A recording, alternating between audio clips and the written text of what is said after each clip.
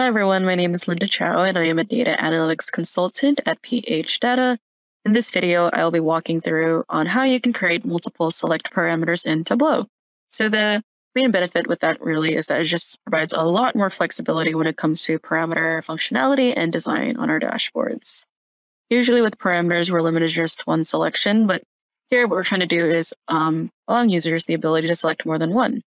So right now, our data table just reflects the home office segment, but say we also wanted to include the corporate segment. If we click on corporate here, that will now be reflected within the data as well. And the same goes for consumer. And now if we wanted to deselect one of these options, it's just as simple as clicking on it, and now that will be deselected. As you can see, it functions very similar to a multi-select filter. But of course, the main difference here is that we are using parameters to drive these actions instead. And that's made possible through applying a parameter action on our dashboard, as well as a couple of calcs that we use on our sheets. And so let's get started. So the first thing that you need to do is to create a data visualization that you will apply the parameter action onto. In this case, I created just a very simple table using the sample superstore data here from Tableau, showing states in the southern region and just a couple of metrics for our table here, profit ratio, and sales. Once you've created your data visualization, the next step that we're going to do is to create the parameter itself. In this example, I am going to be using the segment as my parameter. So I will call this segment parameter. Did I spell that right? No, the parameter. All right, and then I'm going to change the data type to string. Set the current value to be nothing, make sure it's blank, and then we will keep the allowable values to all and click OK. After we've created our parameter, the next thing we're going to do is create a couple of calcs that we'll use on our sheets later. So the first one is going to be our segment true false calc, which will use the contain statement for segment parameter and segment. So what this calculation essentially does is that it will identify if a member is in the parameter or not. Let's click OK. Now, the second calculation that we need to create, I'm going to just call this my segment param action, because this will be applied to the parameter action used in our dashboard later. And this is the calc for that. Essentially, what this does is that if a member of a segment is in the segment parameter, then it will remove the value. But if it is not in the parameter, it will add the value to the segment parameter string. This will also drive the selection deselection aspect on our dashboard as well. I know this sounds a bit confusing right now, but hopefully it'll all make sense when we put it all together in the end. So with that, let's click OK. And now we only have two more calcs that we need to create, and these are very simple ones, just a true statement and a false statement. Okay. All right. So with that, we have all the calculations that we need created. The next step that we're going to do is to create a new sheet here.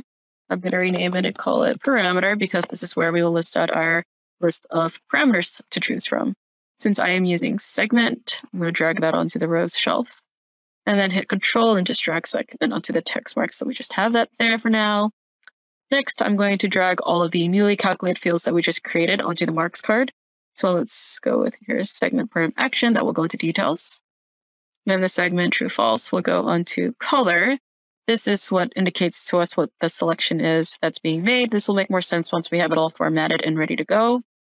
Next, we're going to pull over our false and true statements we created onto the details mark as well.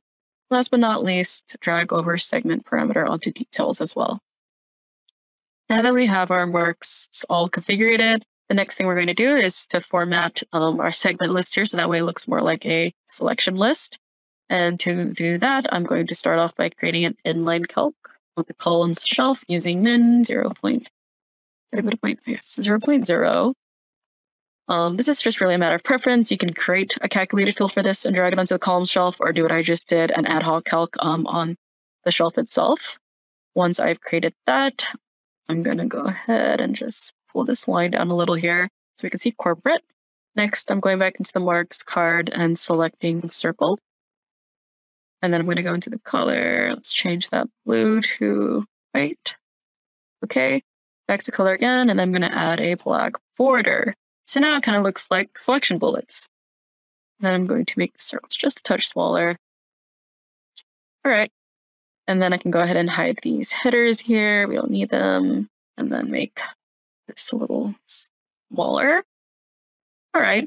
And now with that, we're starting to get closer to our list.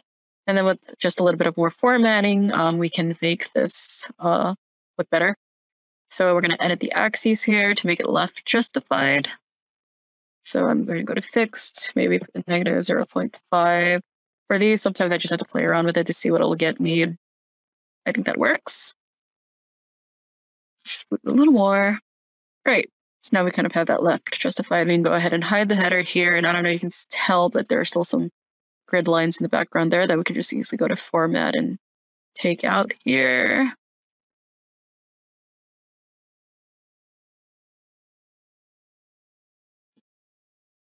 All right, great. So with that, now we have our selection list of segments for our parameter. Now that we have that created, we can go back to our table and drag the segment true false statement onto the filters shelf. And then we'll just click OK for now. That causes our table to disappear, but it's okay. We can get that back by showing our segment parameter. Since one of our segment options was consumer, let's put that in. Consumer, and then click enter. We'll go back to the segment true false, edit, and then select true. And now that brings back our table. So now that we have all of that set up, we can now proceed to create our dashboard. So let's do that. Now I'm just making this a little smaller. And we can drag on the two sheets that we created. So here's our data table, and then here is our parameter. Just for a little bit of formatting so it's easier to read.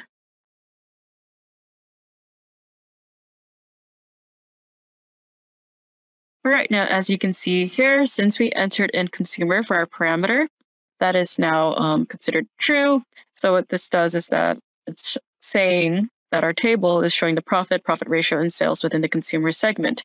And we know that's the case because it is true, flagged true here. And the next thing that we need to do in order to be able to select corporate and home office, I'm going to go and turn off the tooltips real quick so it's not as distracting. All right. I'm going to go to dashboard, actions, and then I'm going to add a change parameter action. And then I'm just going to call this the segment action, where our source sheet will be the parameter, and the target field is the segment parameter, and our source field will be the segment param action. I click OK. Then the next action we need to create is a filter action. This is where the deselect and select will occur. We'll just call it deselect. Again, source sheet is parameter, run action on select, and the target sheet will be the parameter. Next, clear the selection will show all values.